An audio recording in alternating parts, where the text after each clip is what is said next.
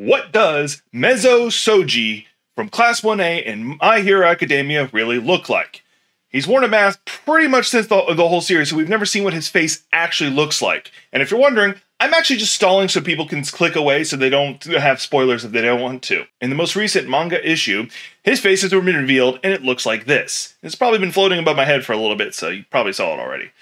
Anyway, I thought that was kind of interesting. Thought y'all might want to know.